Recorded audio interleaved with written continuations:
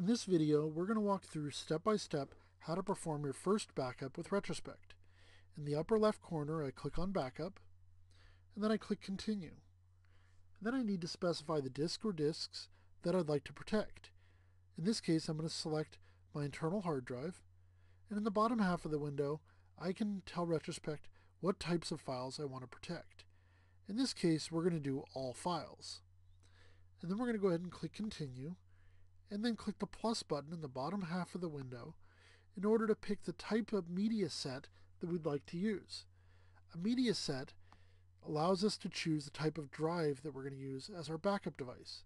We can choose tape, disk, which is used for hard drives, removable disk for things like an iMega or Rev drive, or optical if we were writing to a DVD drive. We can also specify the types of encryption we'd like to use with Retrospect. We can select password only, simple crypt, DES, or advanced level AES 128 or 256-bit encryption. If you decide to use encryption, make sure you don't forget the password because that password cannot be recovered at a later time.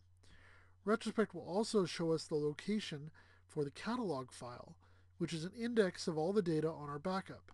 The catalog file is located under Application Support, Retrospect, and then Catalogs. We click Add, and then we have a button over here that says Add Member.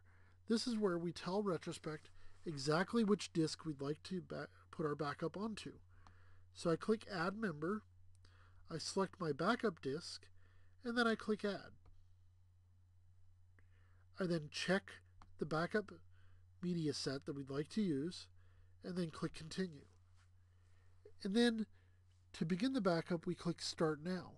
We can also go to Preview, and Preview will allow us to pick and choose specific items on the drive that we want to back up, just by checking or unchecking items in the list. So we go through and just check and uncheck what's important to us. In this case, we're going to go ahead and hit Cancel because we want to do all files. To perform the backup, we just click Start Now. Retrospect will then move over to the Activities, and under the Activities it'll show us that Retrospect has started scanning the drive. When it's done scanning the drive, it will then begin copying, and after copying, Retrospect will then do a byte-by-byte verification to make sure your files have been copied correctly. We can also click the Log button over here to see the current progress of the backup or to see if there are any errors that may be occurring during the backup operation.